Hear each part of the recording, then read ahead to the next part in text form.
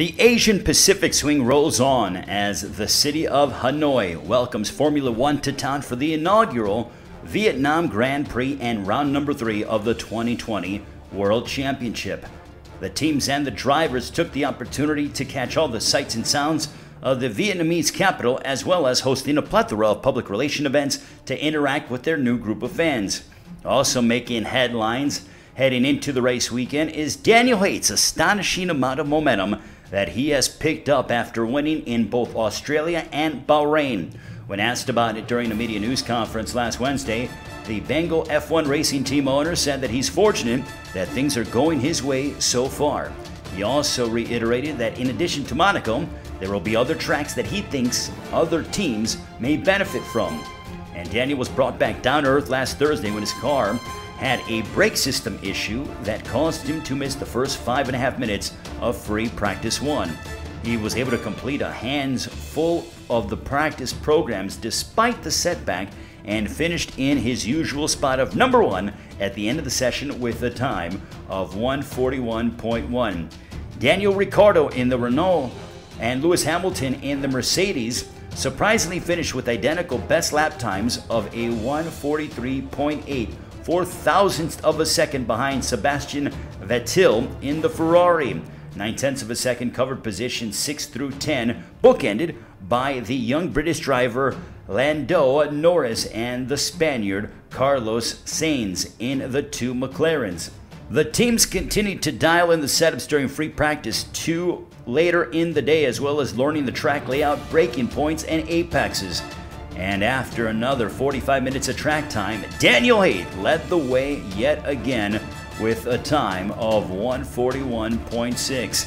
Daniel Ricciardo once again flexed the Renault muscle by posting the third best time, and also the Russian Danny Kvyat in the Alpha Tauri, the Dane Kevin Magnussen in the Haas, and the Italian Antonio Giovinazzi in the Alfa Romeo set impressive lap times as well to finish in the top 15.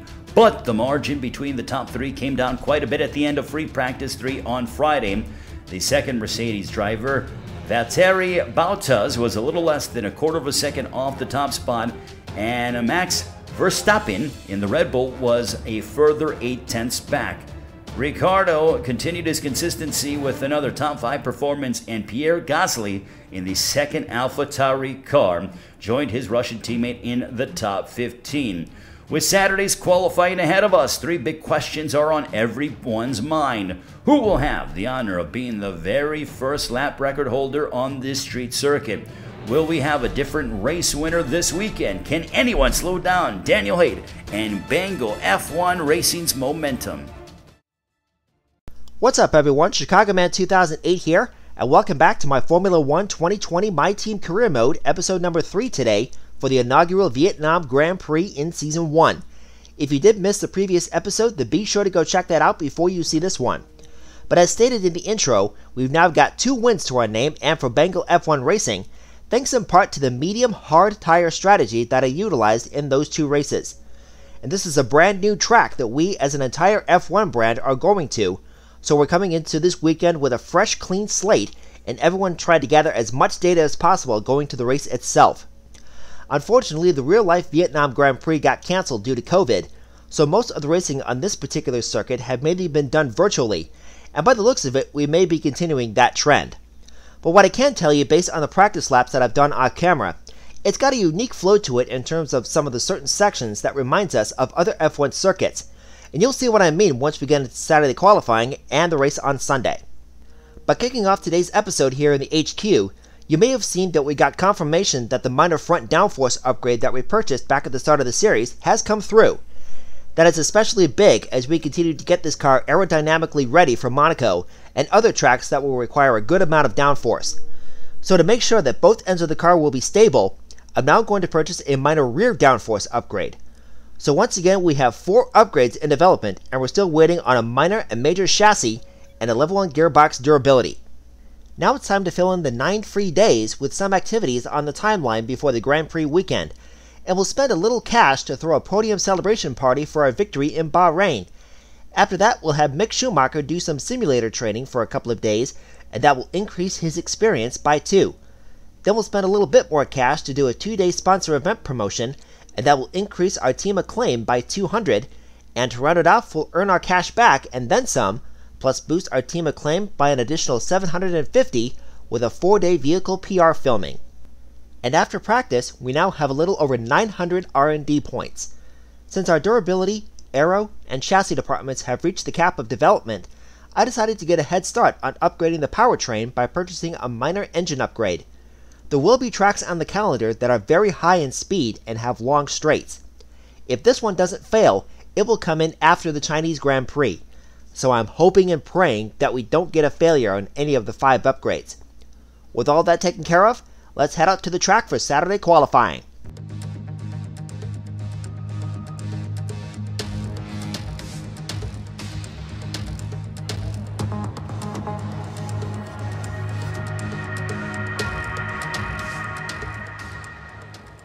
Alright then, we'll pick up my run in Q1 on the exit of turn 18, which starts a long S section comprised of this turn, 19, and 20.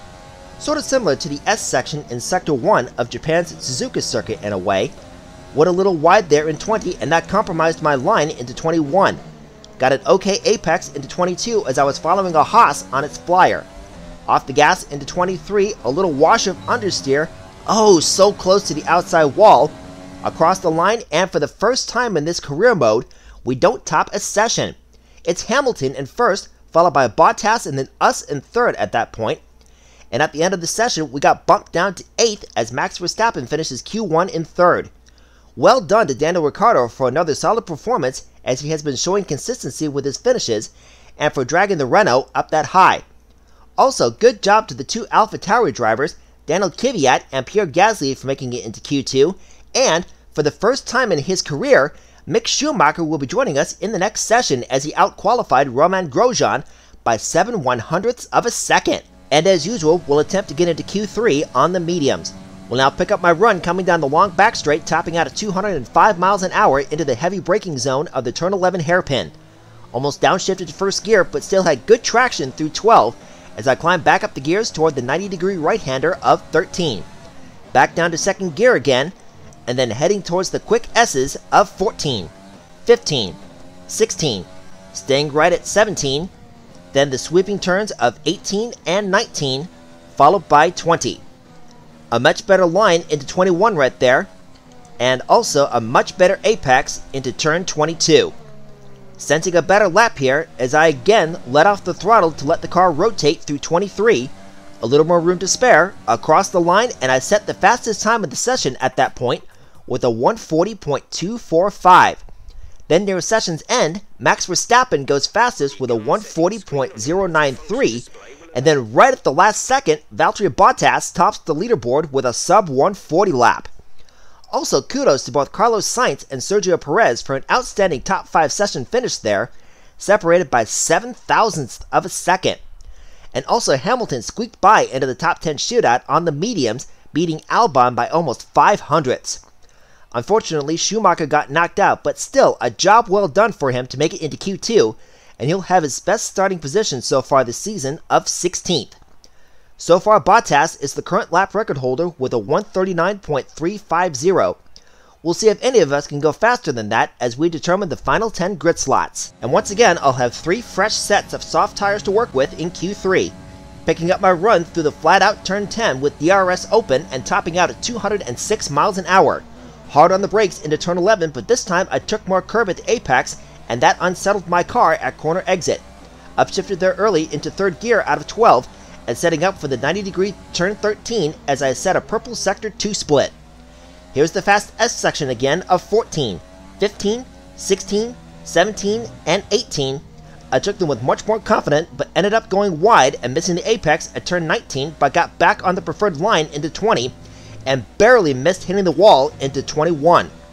Sensing another good lap here coming off of 22, carrying a bit more speed into the final turn, and again flirting with the wall across the line, and I set the best time of the weekend so far with a 138.958, almost 4/10ths quicker than Hamilton.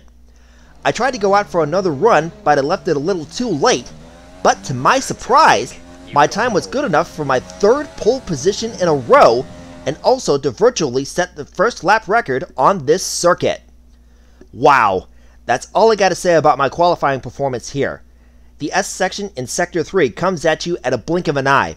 If you're not thinking 2 to 3 corners ahead and your steering inputs are not precise, it's game over right then and there, or a huge amount of time can be lost. So in the end, it's the usual suspects, myself, Hamilton, Bottas, Verstappen, Leclerc, and Vettel on the first 3 rows.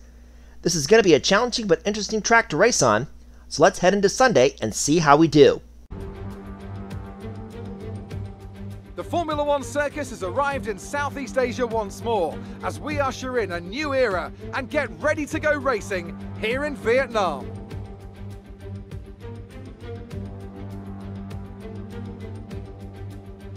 A lap of Hanoi circuit then, 3.4 miles around the Vietnamese capital.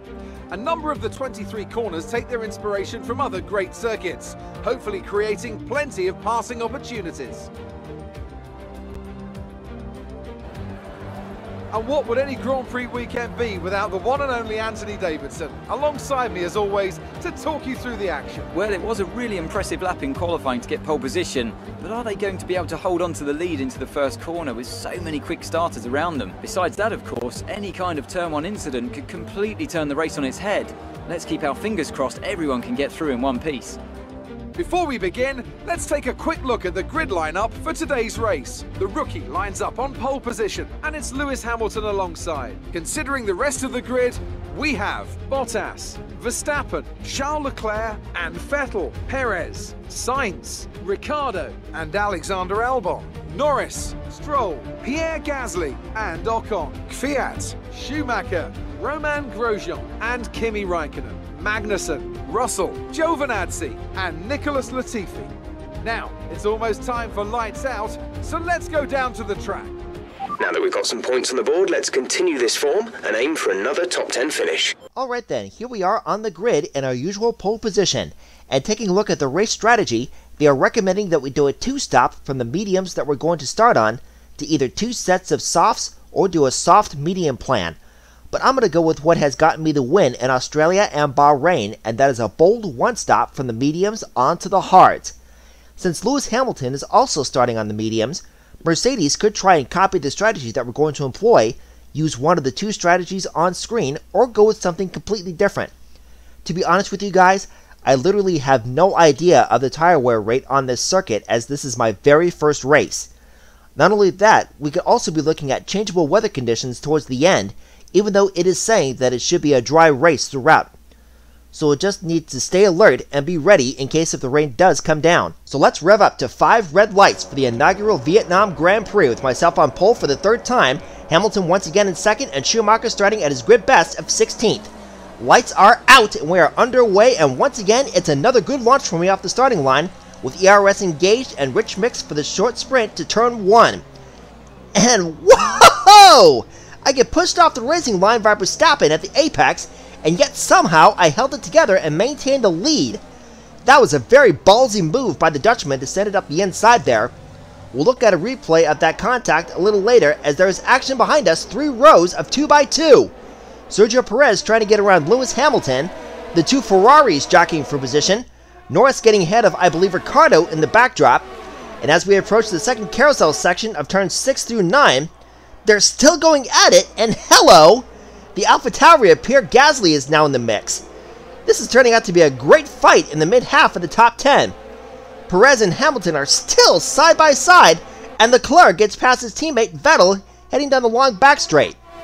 This is where we're going to see the majority of the overtakes happening in this race. Let's take a look at the start again with an onboard view from Verstappen's car. He gets an incredible start there, already past Bottas and Hamilton before turn 1, and there's where it all started. He just didn't apply enough brake pressure to slow down quick enough, and I was already at the necessary speed to take the corner under the heavy fuel load. Instead of turning to the left to avoid contact with me, as you see on this freeze frame, he has his steering wheel pointed to the right, which causes his car to hop the curb and push me wide off the racing line. Then as I came back onto the track, I gave Verstappen a little scare by almost making contact with my rear left tire to his front right, as if to show my disapproval of that move he made. Back to live action as Gasly is looking to make a move on Vettel off of turn 10 as he gets squeezed towards the inside wall there. Gasly outbrakes the German and goes for a dive bomb on Leclerc into the turn 11 hairpin. Is he going to make the move stick? Not quite, as Leclerc has the better traction, but what an outstanding effort there by the Frenchman for that double overtake attempt. Checking in now on my teammate Mick Schumacher, and at the moment he is holding station in his starting position of 16th, with Esteban Ocon in the Renault in front of him, and I believe Romain Grosjean in the Haas behind. On to lap 3 now, and here comes Verstappen with DRS now activated up my inside. Has a look, but thinks better of it going into the heavy braking zone of turn 11. Tries to out-traction me, but I got the better of it and maintained the lead. As we move one lap later, same part of the track, Bottas is closing in on Verstappen through the flat-out turn 10. Bottas opens up DRS, still gaining and gaining through the kink, and gets the move done before slamming on the brakes.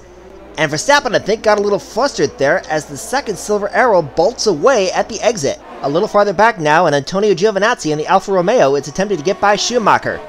Schumacher comes back a little as they're now side by side into turn 11, but Giovinazzi gets better traction off the exit, and that puts my teammate down to 18th after previously being overtaken by Grosjean in the Haas. Fast forwarding now to the end of lap 7 onto 8, and Valtteri Bottas is the first of the soft tire runners to come in. This is right at about the time the pit window starts to open for the teams that are implementing or are forced onto the two-stop strategy. And we'll see if the attempt by Mercedes at trying to undercut Verstappen will pay off. It looks like the call will be a set of mediums for Bottas. Now the question becomes, how fast can the Finn get through the traffic, or how much time can he gain on Verstappen if the undercut is successful? One lap later, and Verstappen makes his way into the pit lane to try and cover off the Mercedes' attempt to use Bottas to undercut him. The gap was around 1 second at the time the second silver arrow came in, so this will need to be a quick and efficient stop for the Red Bull crew, and they are hoping that Max doesn't get held up in traffic too much. It's another set of the Red Wall soft tires going on, so they are going to save their mediums for the final stint, while Mercedes can put Bottas on whatever compound they want because they've already met the dry tire regulation. Since I didn't show this during qualifying, let's ride on board for a full lap around the Hanoi circuit.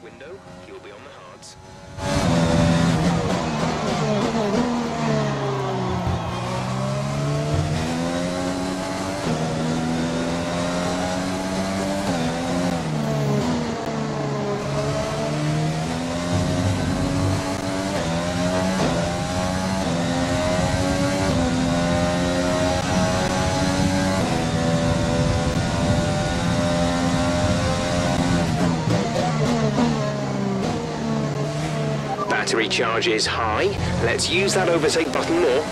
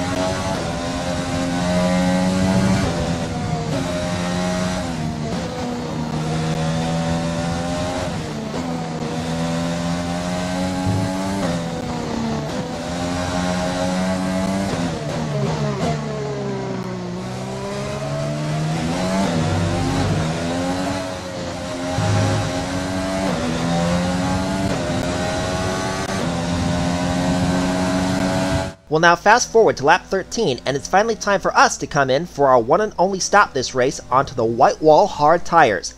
The gap to Hamilton was around 12.5 seconds, so it all comes down to my pit crew, and I'm hoping that they will deliver like they did the last 2 times. Also, the skies have begun to darken, so could there be a possibility of rain coming our way? We'll see when we cross the bridge. Mercedes also called Hamilton into the pits as well. I think we both hit the same amount of tire wear on the opening stint, or they're trying to cover me off from attempting an overcut on him. We go on to the hard compound, an okay stop of 2.6 seconds, and Hamilton is on the softs. So he's going to have a massive tire advantage on me in terms of speed and grip. However, the softs will wear out quicker than my hards, so I'll just need to survive a few laps until a tire wear kicks in on his car. As we cycle back onto the track, I managed to stay into the lead, and Hamilton is off the top 5 leaderboard behind Sebastian Vettel. The Mercedes must have had a slow pit stop or something. As we fast forward to lap 15, we get this message from Jeff, our race engineer. We're expecting rain in around 10 to 15 minutes. And with that call, it's time for me to get the hammer down and push like an absolute stabbed rat. Moving ahead with 11 laps to go in the Grand Prix, Verstappen is in for his second stop to go onto the mediums, and my gap to Hamilton is a little over 7 seconds. It looks like I did survive the first few laps at the beginning of my second stint, as the tire wear is now in full effect on the lead Mercedes. So at this stage, I decided to preserve the extra fuel that I still have and keep my ERS battery at a reasonable level in case the gap did come down to 5 seconds or under. On to lap 21 now with 8 laps left. Hamilton did make his second stop onto another set of soft tires, and the gap at this stage had increased to over 20 seconds. Again, with rain potentially coming in the next few minutes, the pace was relatively good, even though the track temperature has probably dropped a few degrees. And with Hamilton on fresh softs, I was anticipating him to eat away at my gap at a rate of about maybe 1 up to 2.5 seconds a lap to secure the bonus point for the fastest lap. And the rain did start to fall on lap 23, even though you can't see it on screen due to the current settings I'm using. Believe me, it did start at this point as light sprinkles. The gap to Lewis was holding station at around 20 seconds at this stage. And also, the track temperature has dropped considerably since the cloud cover rolled in, as I missed the apex of the turn 11 hairpin. I was thinking that I may have made the wrong strategy choice and should have converted onto a 2-stop strategy like everyone else did. But there's no turning back now. I'm fully committed to making this one-stop work and hoping that the rain doesn't fall harder. Fast forwarding to the final lap of the race, Hamilton has brought the gap down to under 14 seconds, and the rain has indeed picked up in intensity, as you can see the droplets on the camera lens. I'm now on full rich mix, as there's no point in saving the fuel anymore. Through the last few corners, under damp conditions on the dry tires, we will come home to win the Vietnam Grand Prix, our 3rd win in a row. Oh, how sweet is this moment. Great drive. We did it. Good job.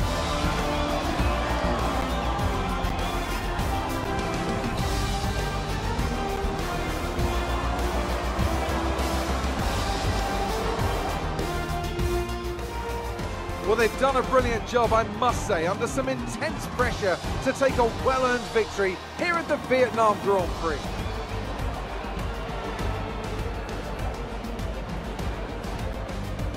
Talk to me, Ant. What was it that set them apart from the competition today? Well, this was a real team victory. They put together a solid strategy today that appeared well suited to the conditions out on track. The driver did everything that was expected of them in the moment to really execute the team's plan to perfection, a shining example of how F1 really is a team sport. The faces on our top 3 look so incredibly happy as they make their way up to the podium. A much-deserved victory and a brilliant performance from them all.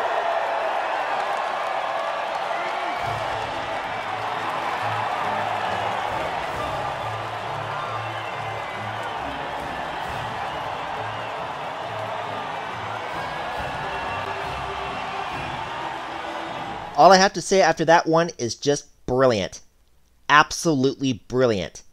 Even though the cloud cover dropped the track temperature at about the time I made my one and only stop, the rain coming down near the end making it a little challenging around the fast corners, and Hamilton making a late charge to close the gap to under 15 seconds, the plan was executed to perfection for the 3rd win in a row this season. Hamilton did indeed snag the bonus point for the fastest lap, so my run of having a perfect point total of 572 is now out the window. Looking at the other finishers, both Red Bulls got decent amount of points, with Verstappen getting 15 and his teammate Albon with 6. Also, good job to both Carlos Sainz and Lando Norris in the McLaren for finishing 8th and 10th respectively. As far as Schumacher's performance this race, even though he finished lower than his qualifying position, I still have hope for him that he'll get comfortable with the car and eventually get up in the points. And after this race, I increased my lead in the Drivers' Championship to 28 points over Lewis Hamilton. Verstappen is now 1 point behind Leclerc and 6 points above Vettel to make it a Ferrari sandwich. Things are really tight down below in positions 7 through 13, with only a 10-point spread. Finally, in the Constructors, with both Hamilton and Bottas scoring points 34 to my 25, Mercedes increased their lead over us to now 11 points, and we have a 12-point cushion over Ferrari in third. Racing Point jumps ahead of Renault by 1 point, and Alfa Romeo climbs to 8th in the standings, 4 points over AlphaTauri. So that's going to do it for this episode, and if you enjoyed it, then please smash that like button, turn on the notification bell, and also subscribe so that you don't miss any new videos coming out. This is Chicago Man 2008. Enjoy the rest of your day, and I'll see you in Shanghai, China.